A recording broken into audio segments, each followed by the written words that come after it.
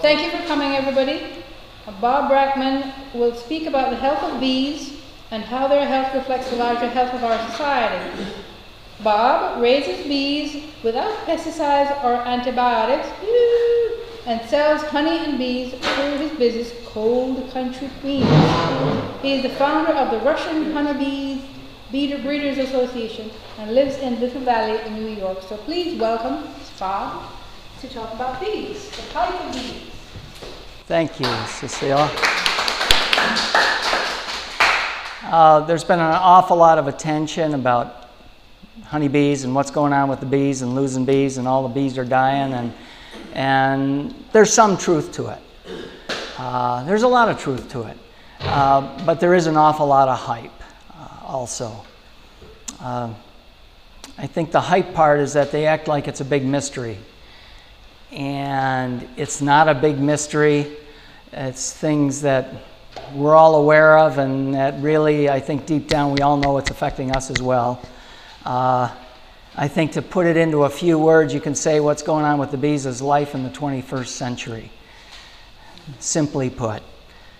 I'd like to go back and give a little bit of history of beekeeping and where we were and where we've come. I'd say the golden age for beekeeping was probably the early 1900s. At that time, it was a largely agrarian country still at that point. Most of the population lived in rural areas. Lots and lots and lots of small farms, diverse farms. On those farms, people grew an awful lot of their own food. They had animals. They pastured animals. And plus, they made their own living, their own food, and had a cash crop or a few cash crops. That meant that there was lots of biodiversity. And biodiversity is good for bees. Bees need a balanced diet. They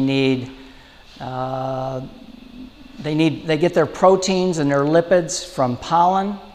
They need 3 essential amino acids, and some pollens have some of those, but not all of them, and other pollens have others of them, and some pollens don't have any of them, and a few pollens have all of them, which is a great meal for the bees. But in any case, there was lots of diversity of pollen out there, and they could get what they needed all the time, pretty much.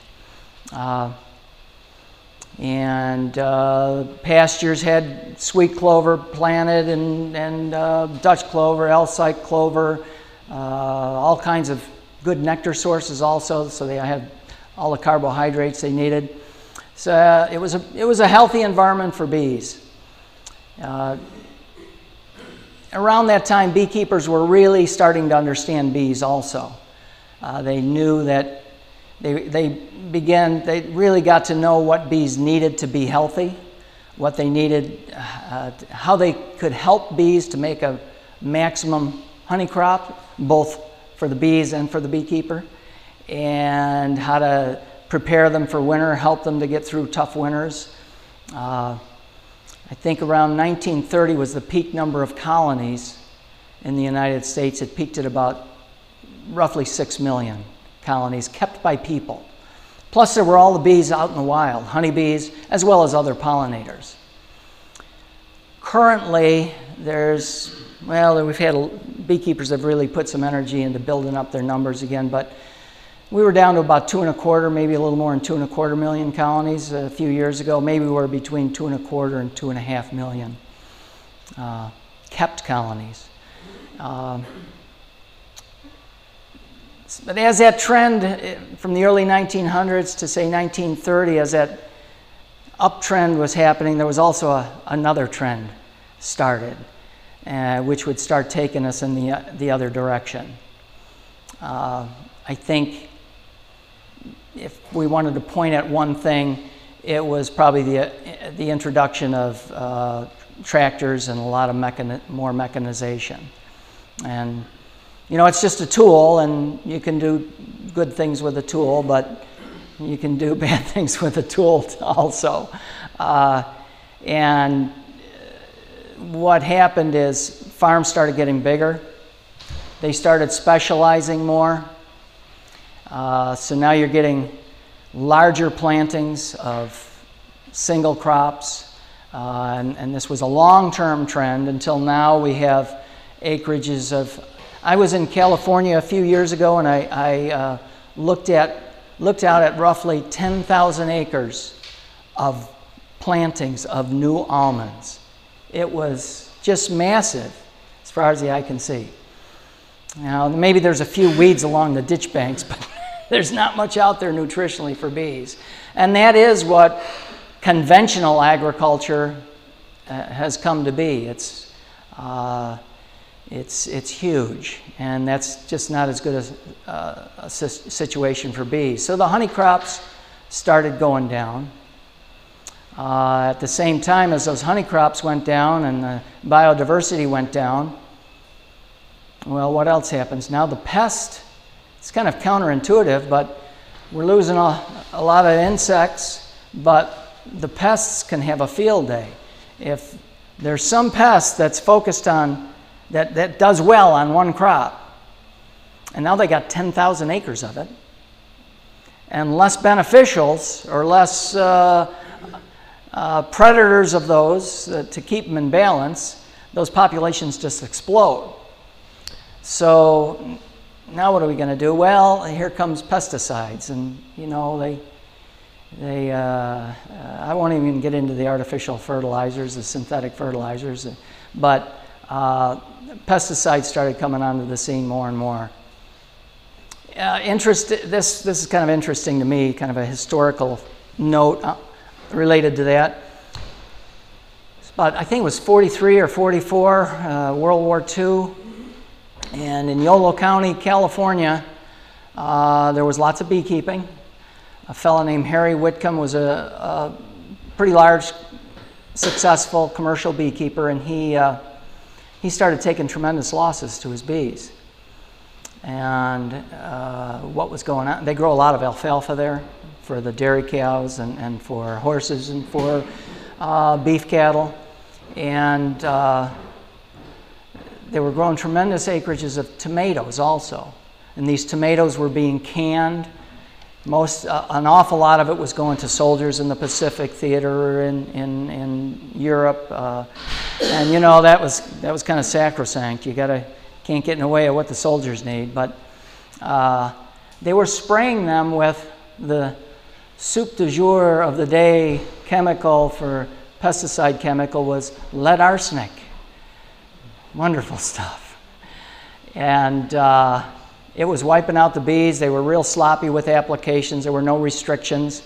So they'd be spraying when it was windy. It'd blow into the alfalfa fields, and the bees are working the alfalfa or the sunflowers or the safflower or any of the other crops around, and it was just wiping out the bees in those situations that were exposed to the lead arsenic. And Harry Whitcomb started making a lot of noise and talking to other beekeepers, and they were having losses too, and word got around. Maybe this is one of the starts of the original greens, huh? I don't know. But you know, we're a small industry. We're a cornerstone agricultural industry, but we're tiny in numbers and in dollars, the almighty dollar. And so we might have been talking loud, but our voice wasn't carrying very far. But you know, the dairymen, they were baling up that hay and feeding it to their dairy cows or their beef cows or whatever. And boy, they started dying real quick too. And they knew right where it was coming from because these beekeepers were making noise, and they took it to their complaints to the county agricultural commissioner. In California, there's county commissions for agriculture, commissioner of agriculture and weights and measures. They enforce most of the state laws, and they had a hearing, and the tomato guys, big corporations, they were there with their lawyers and all. all these hot shots, and on the other side of the table is the beekeepers and some dairymen. And it was the first time ever that it was a big surprise. The beekeepers and the people that wanted some restrictions placed on the pesticides won their first little battle. It's been a hell of a battle ever since, and we're still fighting it, but it's one for us, you know. It was the start.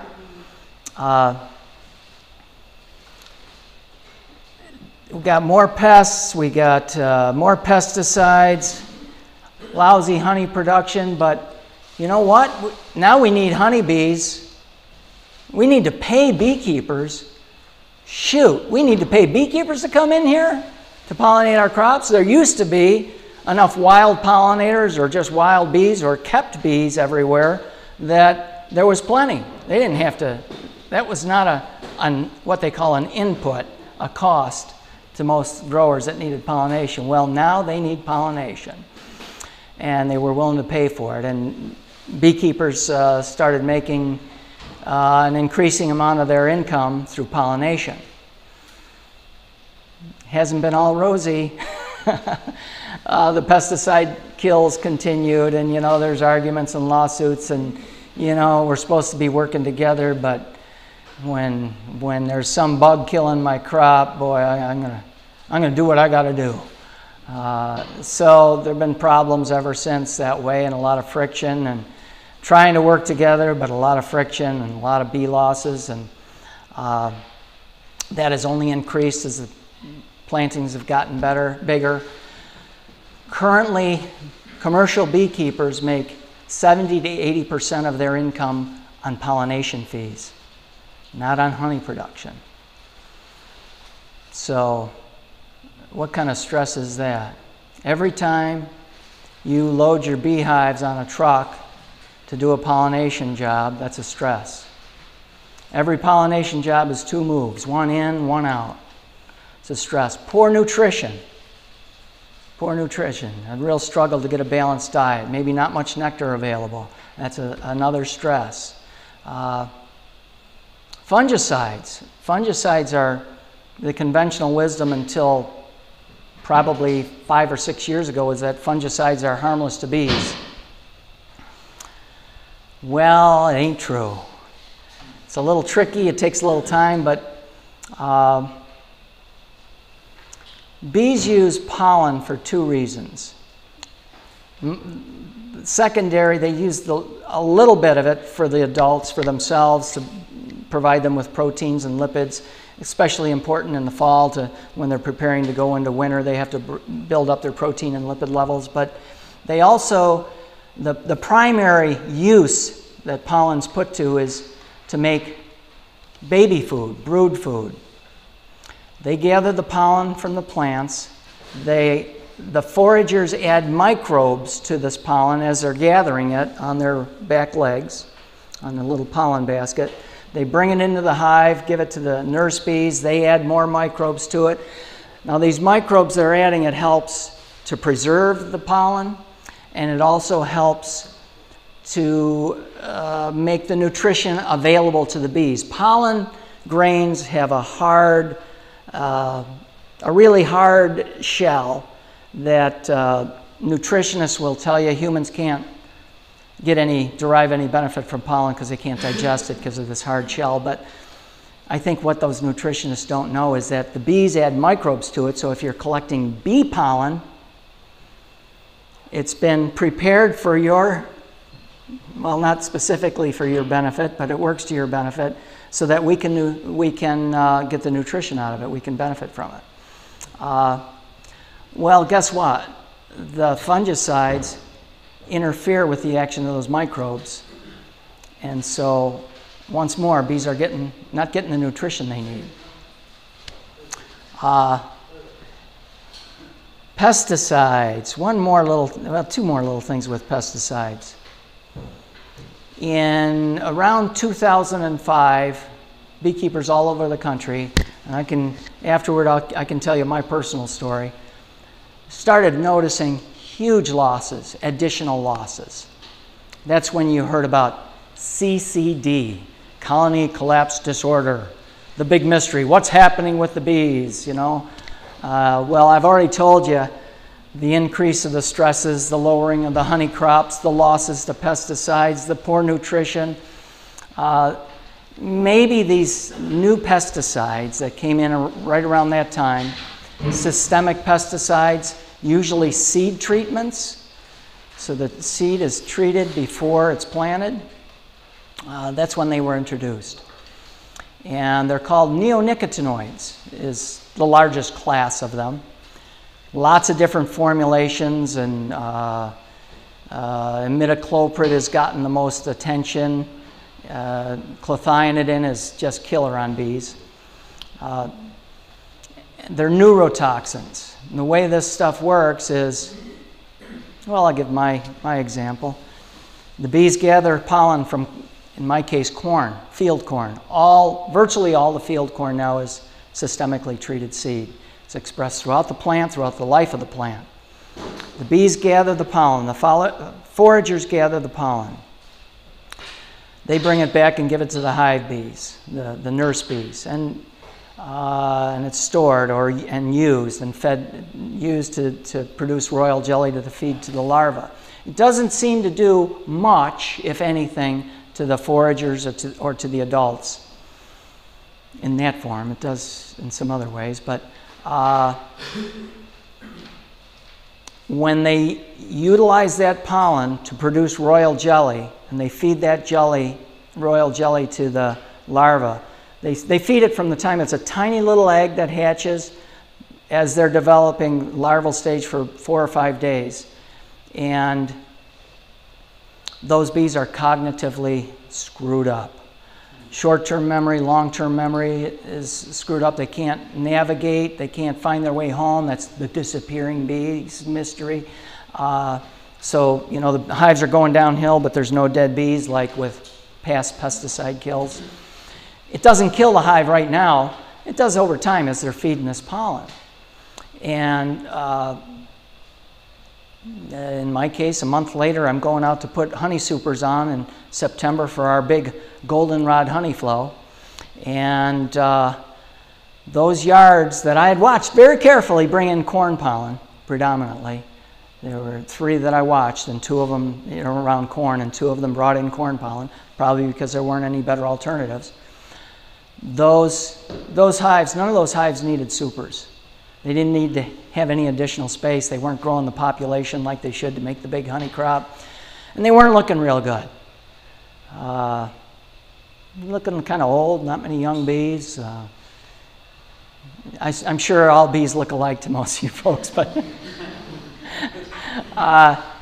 in any case, they didn't need any supers. They weren't looking very good. And 4 to 6 weeks later, they were all dead or dying.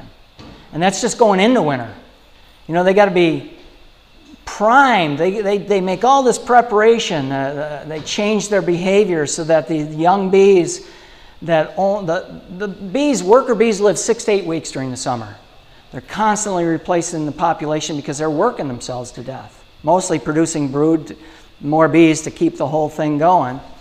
But they change their behavior late in the year, really starting in August.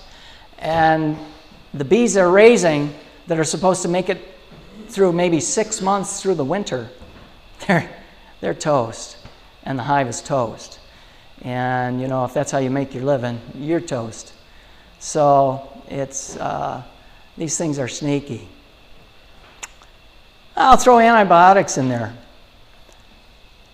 Antibiotics, there was one antibiotic that beekeepers used primarily, and it was overused.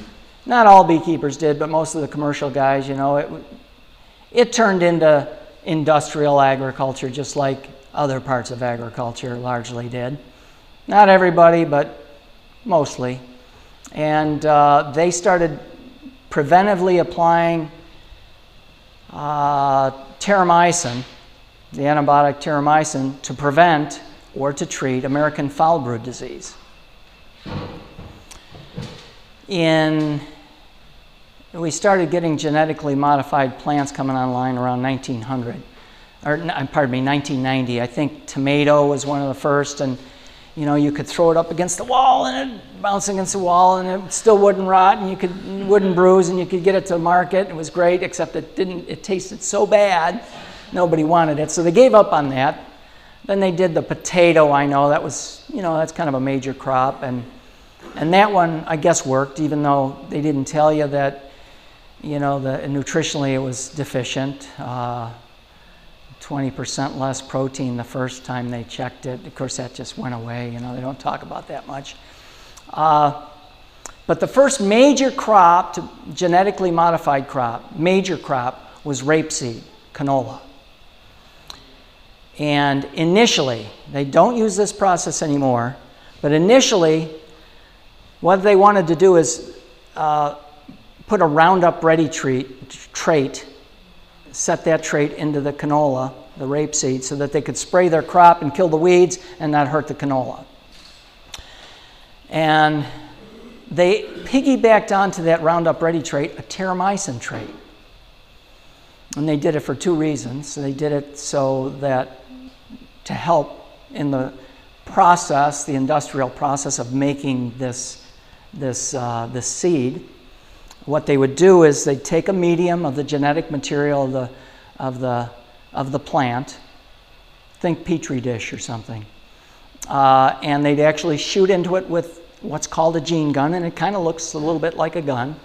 And they'd shoot this. They'd have a medium of the genetic material of the plant, and they'd shoot into it the Roundup Ready trait, and piggybacked onto that the terramycin trait. And then they exposed this medium to a bacteria, and the bacteria would kill that which didn't have the terramycin.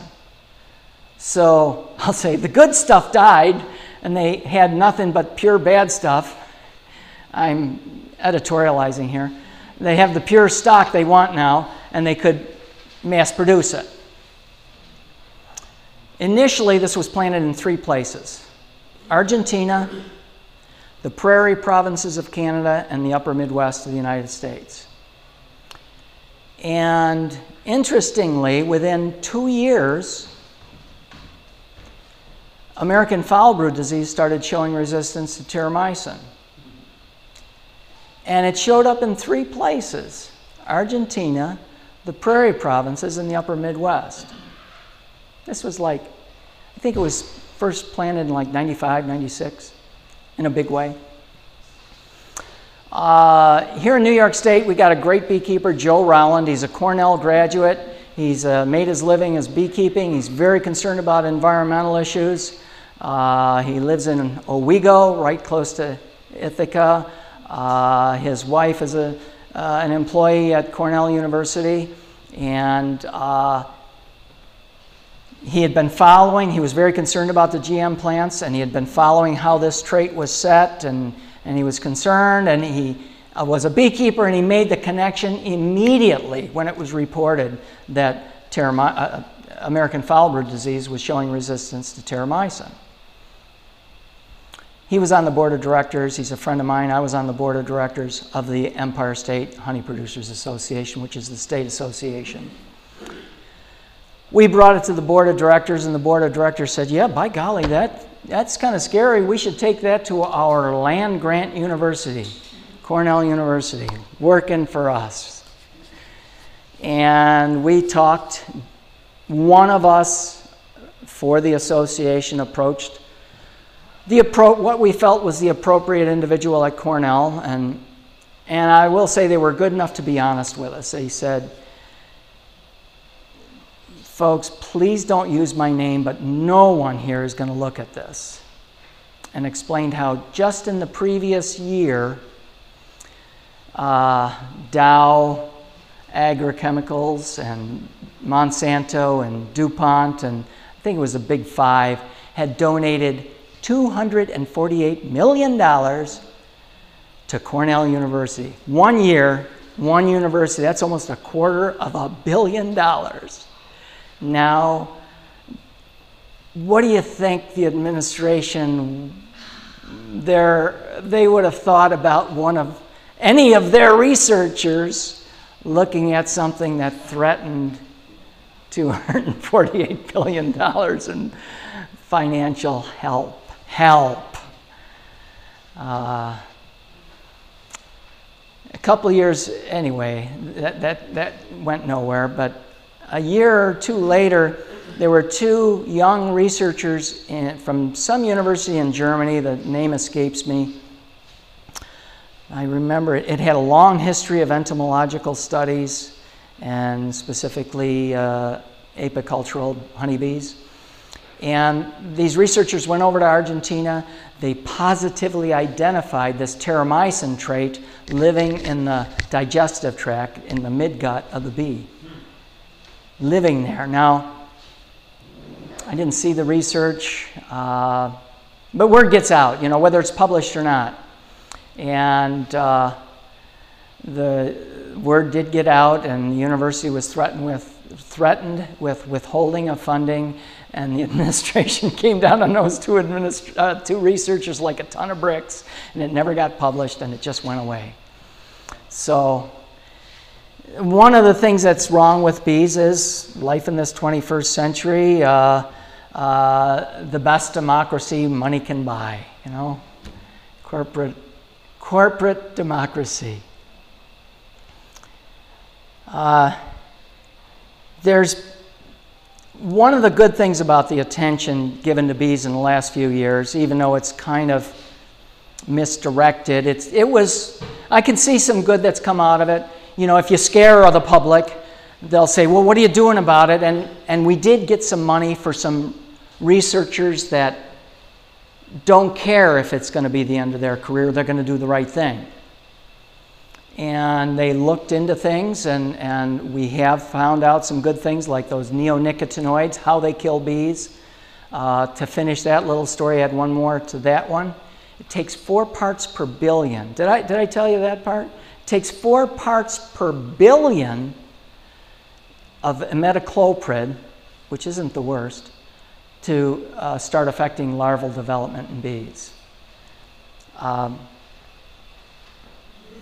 But there's been a lot of research in how much pesticide residues are in beeswax. There's been a lot of studies by a lot of different researchers in those areas.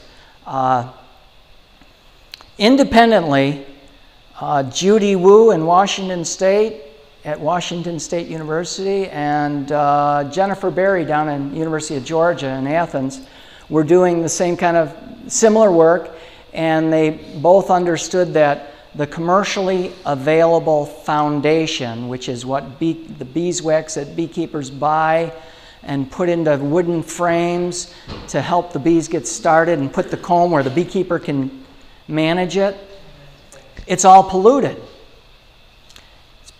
It's polluted from multiple pesticides, including some that the beekeepers themselves are using. I'll get into that in a minute.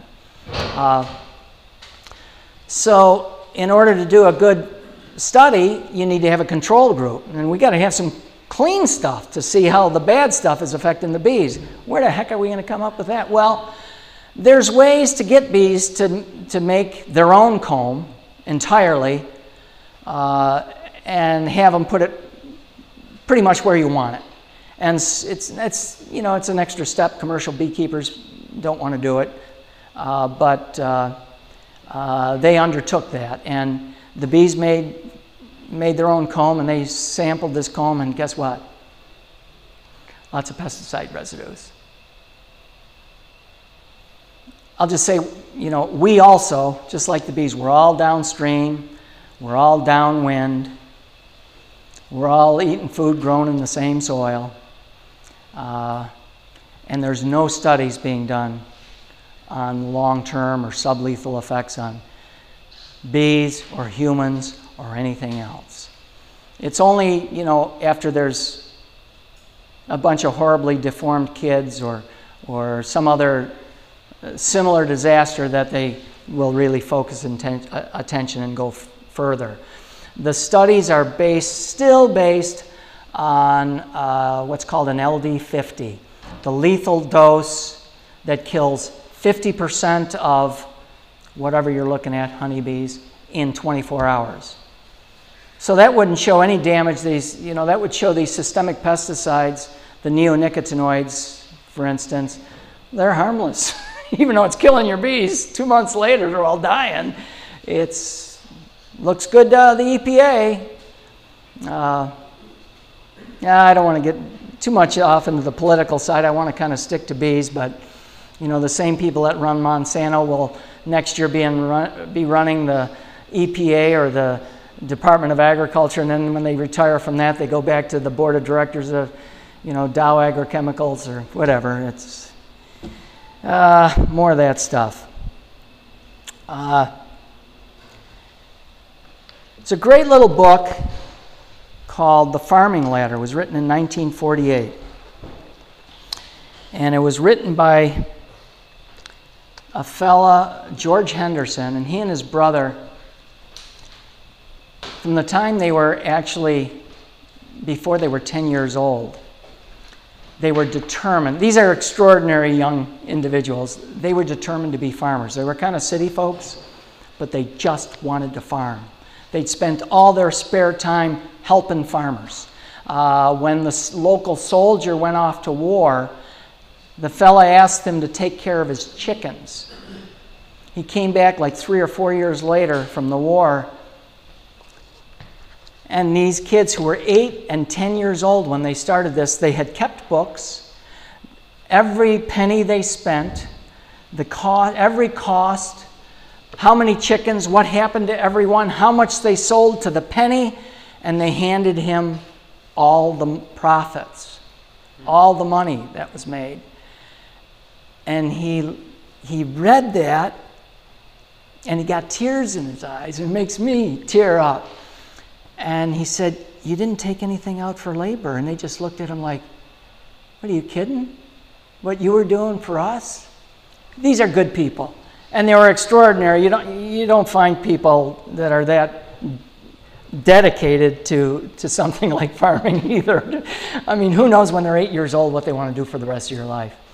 But these guys were kind of maniacs, but they were great farmers. They lived through this change to, everybody was organic farmers when they started farming, and they understood the importance of the soil and maximum production per acre, and efficiency. And they were hugely successful throughout this transitional period. And they saw this change and thought they just didn't understand how it was happening. But it's the same stuff as what happened with Monsanto and centralization and money talks. But all these things helped corporations. But all through that period, there's less farmers, less farms, bigger acreages, environmental damage, incredible. If one just steps back, it's so sad. But in any case, I want a short quote from The Farming Ladder, which was written in 1944. "In the soil lies all that remains of the work of countless generations of the dead. We hold this sacred trust to maintain the fertility and pass it on unimpaired to the unborn generations to come."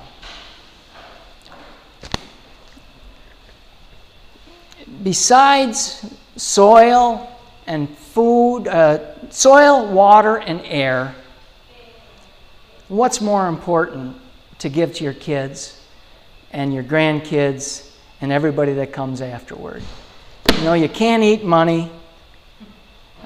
What's wrong with enough? Why not let's do it efficiently and properly? Currently, in polar bears in the Arctic and penguins in the Antarctic, there's PCBs and all kinds of things. In every one of your fat cells, every one, there's polystyrene. I don't know if it hurts you. I don't know, but there's lots of funny things going on. I told you about that beeswax they checked. It's really frightening. It's not good. We're losing species left and right. a couple, pollinators.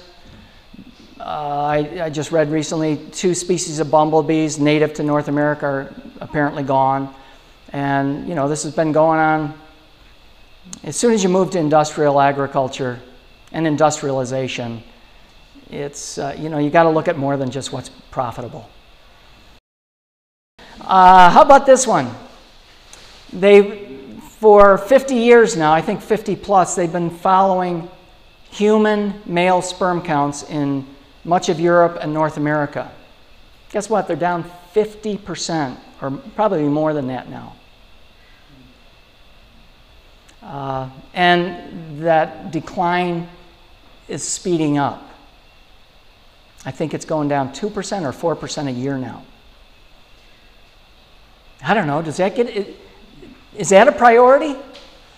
I look at what these debates in Washington about, or in my county or in my town, and it's like, where the hell are your priorities?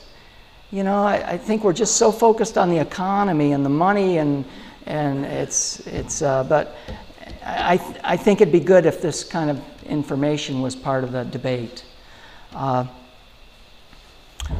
There is some good news. I don't want to leave you just walking out of here. There are more farms now.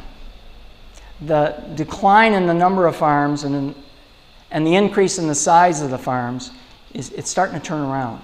The number for sure, we're starting to add farms, and they're small farms, and they're individuals who largely are much more aware and focused, and they put environmental concern at the top. It's a part of the equation in their businesses. I was out there talking to an individual from, I think, Wisconsin about Will Allen. He's got a business called Growing Power. He got a MacArthur Fellowship, Genius Award, after being a professional basketball player and, of all things, a successful marketer for, I think, like Procter & Gamble for 10 years, in the corporate world. He retired and said, what am I going to do with my life? And he wanted to go back to his roots, which I guess was agricultural, I think down in the Deep South. He decided he wanted to farm. And I think he had played basketball in Milwaukee, and he knew that people were starving for good food. All they had was processed, I won't call it garbage, but it's heading in that direction, from the quick fill or the gas station or the little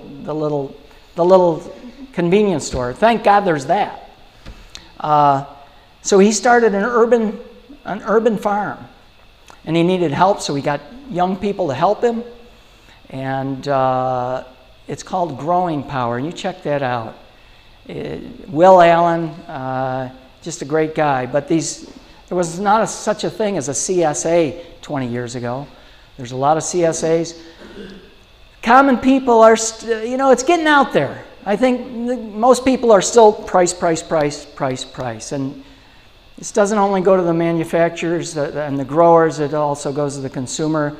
If you're buying the cheapest, if you're buying industrially produced agriculture, you're supporting pesticide applications. We all can do things. I encourage you all to start farming. And I know most of you are, I'm getting tired. I can't do what I used to. But I'm starting to get smart, a little bit anyway. I'm starting to get some young help, and I'm looking out there for people that want to learn what I know. And I've gotten some great help the last few years that way, and they're happy, I'm happy, everybody's benefiting. It's keeping this old guy going. There's a lot of that happening. I got to give credit where credit is due. The USDA, the U.S. government, has 4 agricultural research service bee labs. Run by the USDA, they're part of the USDA. And one of them down in Baton Rouge, Louisiana, is focused on genetics and physiology. Oh, I skipped miticides. I skipped mites. I got to go back. 1984, free trade. Free trade. The honeybee tracheal mite was introduced. It was discovered first in Florida. Our bees had no resistance to it, and it was just devastating. It was tough on the bees in South. It was in the South, but since it really affects wintering bees more, it was just a wipeout in the North. And it wiped out most of the feral colonies as well as a large percentage of the commercially managed colonies. They found that they could they could apply menthol crystals to the hive, and it would vaporize, and it treated for the mites. It helped. It wiped out the mites, and so you're applying pesticides in your colony now. It is an organic compound. It wasn't terrible, and some beekeepers took their lumps, and actually the bees were able to develop some significant resistance to these mites after the initial few years of wipeouts. Unfortunately, to this day, since industrial queen producers, many of them don't want to take any losses, they continue to treat, and their stock continues to be susceptible, and they continue to sell this stock to beekeepers. But researchers came out with some methods so that you could help the breeders develop resistance fairly quickly. It was a lot of work, but it worked, and some of us did participate in that, and we have very quickly developed resistant stock. That was 84. 87, the varroa mites came in. A lot tougher. Tibor Szabo is a great beekeeper, good scientist, and good researcher up in Ontario, Canada. And he had been a breeder, a queen breeder. After looking at the situation for a short time, he said trying to breed bees resistant to varroa mites is like trying to breed sheep resistant to wolves. And frankly, for about 10 years, 15 years, 10 years anyway, that's the way I felt. I was trying and I was getting clobbered. If I was making this much progress when I had to make this much, that's about it. It's about the best I could say I was doing, and I was, if anybody looked at our income, we weren't making a living. Somehow we made it through, but it was tough. Yeah, but the USDA and that lab down there, I gotta keep with the pesticides now. I keep getting off track. Beekeepers started applying pesticides, synthetic pyrethroids initially, to control these mites. It was at very low levels, not very low mammalian toxicity, so it's okay for people, supposedly at that level. And it probably wasn't real bad, but mites are very good at developing resistance to chemicals. Their populations turn over very quickly, and it didn't take long before they were resistant. So, your average home chemist, we have quite a number of those in the beekeeping industry, and the bigger they are, the more likely they are to want to save a penny. They started mixing stronger formulations, their own formulations, really sloppy ways of applying it into a colony, more residues. Well, at higher levels, all of a sudden the sperm counts in the drone started going down. And okay, what do we do? So the scientists, the scientific community found an organophosphate. An organophosphate, nerve gas. That's what it came out of the World War II nerve gas research class of pesticides. It was introduced at a low enough dosage and in a way that it didn't get the residues weren't horrible, but they were there. And these organophosphates, it's the total amount, and you're getting it from other things too, and there's synergies of these pesticides. So, beekeepers, after a while, beekeepers were hurting their own colonies, trying to control the mites. They were hurting the bees as well. Okay, now back to the USDA and the Baton Rouge lab, and Dr. Tom Rinderer, a fella who worked his way through graduate. He's 35 years he's been the research director at the Baton Rouge Bee Lab. He worked his way through college, through graduate school, making honey and extracting it and selling it. So this guy's got bees down to the core. And he's a good researcher, a good scientist, but he's got bees at heart. And he thought, these mites came in from East Asia. They're native to East Asia. There's a long history of beekeeping in Russia. And they settled their country at the same time and in the same way that we settled our west, they settled their east. They built a transcontinental railroad at about the same time. They put settlers, in Russia's case, a lot of them were Ukrainian, who are great beekeepers, on the trains, and they'd go out there and homestead, or whatever they called it out there, and they took their bees with them. And Tom thought, presumably one would guess that these bees have been exposed to those mites for a long time. And they're the same stock. Now they've been isolated in a different location, so they've changed some. But he went over there, and some of the staff went over. They took several trips, and it looked like indeed there was some resistance. And they found out, now those folks were having some trouble with varroa mites, and they did have some less effective maybe, but also less damaging treatments. They were using organic compounds, organic acids. Some were using a little bit of oxalic acid, some formic acid. Some were using nothing at that point, and they were having some success, some good success. So they went to the little mom and pops, the ones that had been passing their bees on from generation to generation. They didn't go to the old collectives, what was left of the old collectives, because they would probably hurt the resistance by bringing in European stock from Europe. They went to the little guys, and they brought back, I think, 364 or 5 different families, different strains, different lines of bees from these little mom and pops all over the Primorsky area of Siberia.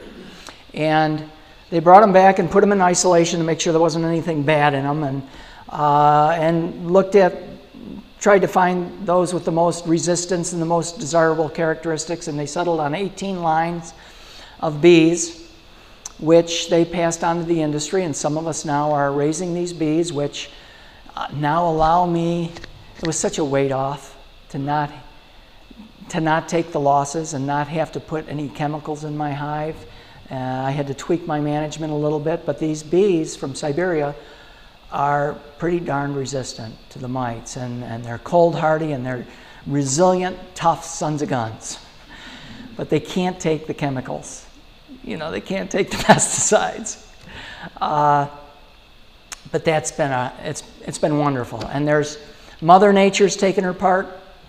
That Baton Rouge lab also did some intense research and focused on a single trait, and have passed a bee on that's not a commercially viable bee as far as productivity because it's been inbred to get this trait, but beekeepers can now use this single trait. I'd love to tell you all about these traits because they're really amazing, but there's no time. But anyway, a lot of beekeepers are using this to help their very susceptible stock to go up a couple rungs on the ladder of resistance, and so now they can actually start more effectively selecting for resistance. They don't have to treat as often, so they can challenge their bees, and there's good things happening that way. There's now, I think it's only It's only been possible for this to happen in the last few years because of Mother Nature and because of these breeding programs. I'm just a little breeder, but I've shipped queens to every state in the Union except for Hawaii, which is closed to outside bees. So it's out there, and the wild bees are coming back in the trees, and people are losing swarms, and it's wonderful. That's great news.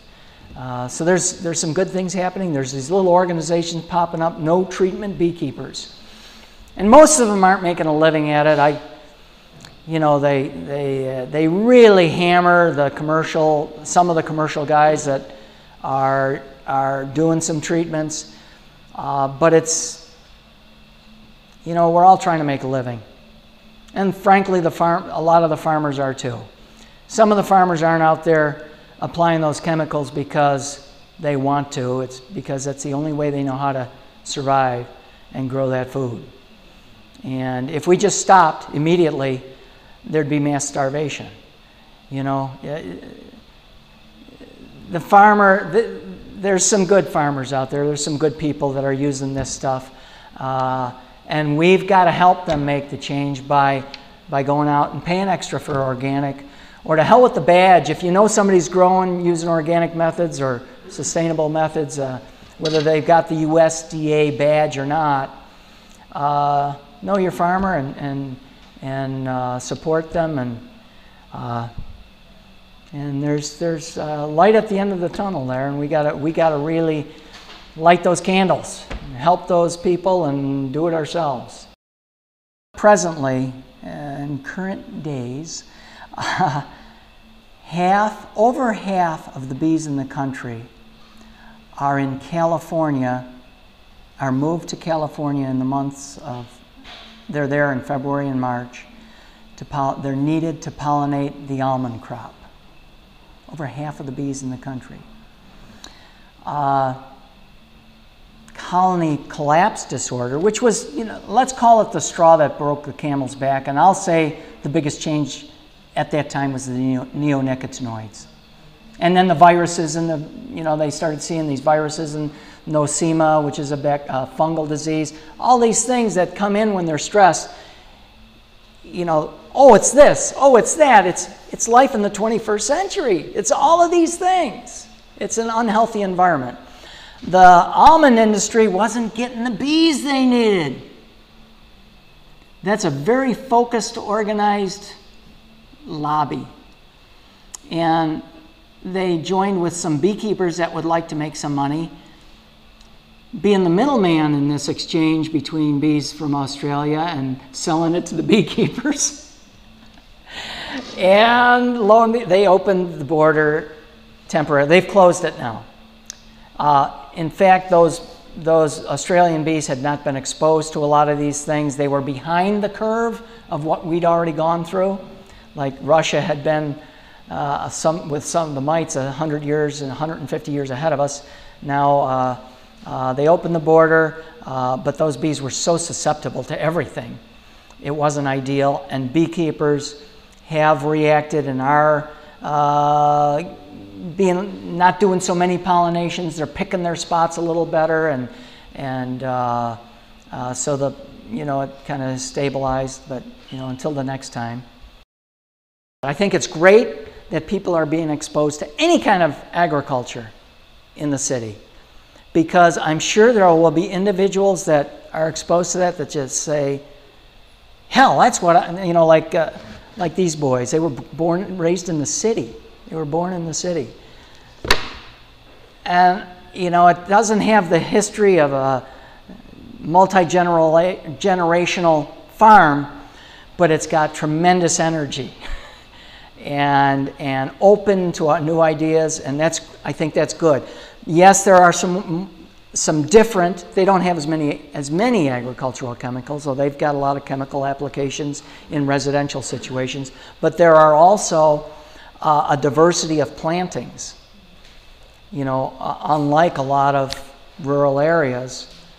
So the best honey crop I ever made was out of my backyard in Berkeley, California, probably in 1978 or 79. I'm a small a commercial beekeeper, as you'll find, that does it full-time for a living. But part of that is because I'm a breeder. I pack my own honey, but I breed queens and bees. One last thing on the pesticide thing. When they were testing for these residues, they moved some bees into crab apples. There had been an application of imidacloprid. I forget what the commercial name was, but the chemical was imidacloprid, one of the neonicotinoids, neonics for short.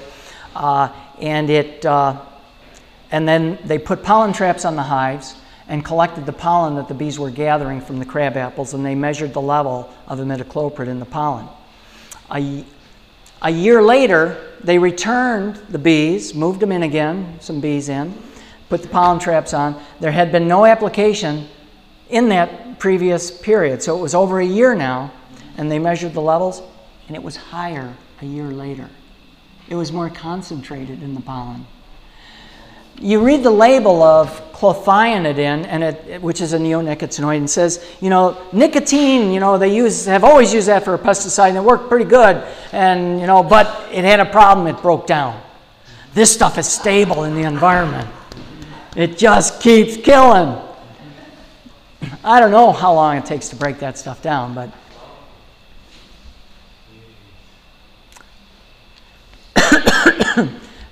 just remember the good stuff that's happening, okay, folks, and support that.